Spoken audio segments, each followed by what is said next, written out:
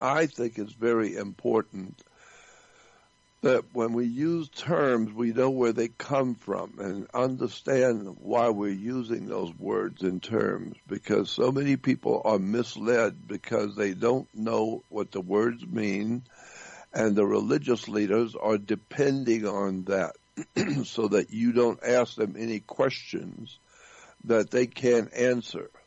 So they will fill you full with incredible stories, but if you ask them questions and you're really thinking and have done your homework and start studying the subject of theology and where these ideas have come from, you're going to find that the people who are leading the religious movements around the world do not know where these ideas have come from. They're just regurgitating what they were taught, and they have no idea because it's been so camouflaged, so covered up that you would never, ever suspect where the ideas that you believe have come from and what they really represent.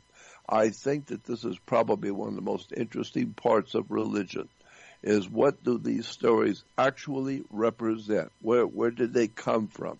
And what did they mean in the original story that was borrowed from? And when you start doing that kind of research, checking to see where these ideas were first expressed and what did they mean then, and now see how we're looking at them today and accepting them today, you will see we really need to go back and do our homework. So that's what I try and do. I try and get people to think about what they say they believe and tell you the truth. And I know that doing that, sometimes you can make an enemy, but like the Apostle Paul said in the scriptures, am I supposed to be your enemy because I tell you the truth? Or have I become your enemy because I told you the truth? And that's exactly what happens when you tell people things they don't want to hear. You are no longer their friend. They don't want to hear from you again because you are causing them to wake up, and they're not interested in waking up. They want to stay where they are and believe what they want, and they'll be happy. And so if you come in, I've used this illustration before. If you were sound asleep and you're very, very tired and you're very deeply asleep, and someone comes into your bedroom quietly and slips up close to your bed and turns on a 600-watt bulb next to you, it's going to startle you. And you're obviously going to move your head away from the light and guard your eyes so the light won't hit your eyes because it's too bright. And that's what happens when you tell people something they don't want to hear. They turn their head. They don't want to hear it. They put their hands up in front of their eyes. They don't want to see it. And why? Because if you're telling them the truth is light. Light and truth are one of the same things in the Bible. So if you're going to tell somebody something, you're going to enlighten them. And most people don't want to be enlightened. They don't care to know. They want to be happy with doing what they're doing, and it's not important to them. It's not really that important. And so they just want to believe what they want to believe. It's not important to know the truth, unless, of course, when you die, if you're going to come before a creator and be judged, well, that's different. But that's your problem. You'll find out when you leave this world what's going to happen to you. But I have always wanted to know the truth because the truth will set you free. And believe me, it's an incredible story about when you start looking into where these ideas that are written in religion, spirituality, and the Bible and the holy books, where they came from and what they actually mean and how they are still being misunderstood today. For thousands of years, we've been misled. And Christianity especially, and Judaism the Jewish religion today has no idea in this world where the precepts and concepts and belief systems in Judaism actually came from. And I have said before that if you knew where these ideas have come from and what they represented when they first came on the scene thousands of years ago, you would be shocked to know what you are involved in. You would be totally shocked to understand what you are involved with. And so many of these stories have to do with sex, pornography, violence, bloodshed, murder, incredible dark stuff that's being promoted in religions that we don't even know what the words mean. And and I've given you some examples, like the Jews today in Jerusalem. They are praying at the Wailing Wall.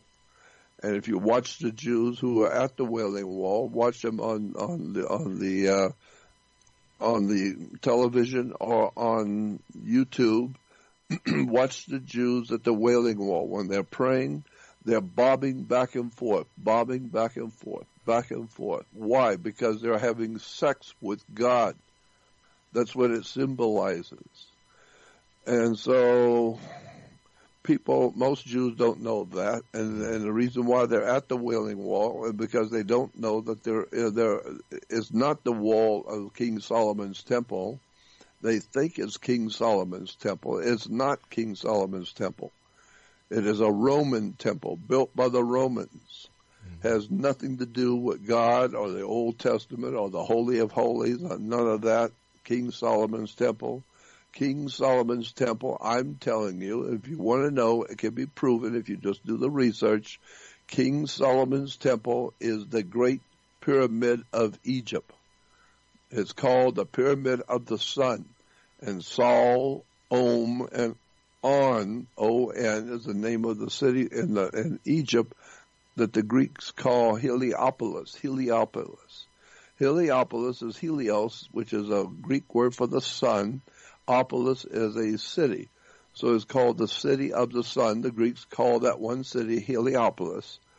But it was really originally called, if you go to the dictionary, look up the word On, O-N. On is the name of the city Heliopolis in the ancient Egyptian.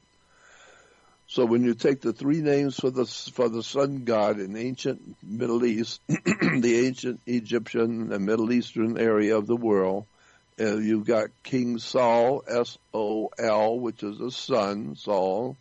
Om, in the Hindu, is the god of the sun god, who gives energy to the earth. And On, O-N, is the city of the sun in Egypt. So it's Sol, Om, On. And therefore King Solomon, or King Solomon, is the Great Pyramid of Egypt. Go back and read the Bible, and it will tell you that there is a temple in the midst of the land of Egypt, and it's a temple in the midst of the land of Egypt, and the Bible says God put it there. God put this temple in Egypt between north and south of Egypt. And now we find out that the temple, and it's an altar at the border and a temple in the middle of Egypt. And so for many years we were looking at two different ideas, that there would be an altar in the midst of the land of Egypt and a temple at the border. Now we've come to find out that no, the altar in the middle of the land of Egypt was on the Great Pyramid. The Great Pyramid itself sits exactly in the midst of the land of Egypt, or in the middle between the upper and lower Egypt. There were two Egypts in the ancient world. Just like there are two Carolinas, North Carolina, South Carolina, there's North Dakota and South Dakota. And so there were two countries, two different Egypts. And so where those two Egypts met is at the Giza Plateau. And where you draw the line between the northern Egypt and southern Egypt is directly cut right through the pyramid we call the Great Pyramid. And so the Great Pyramid is Solomon's temple.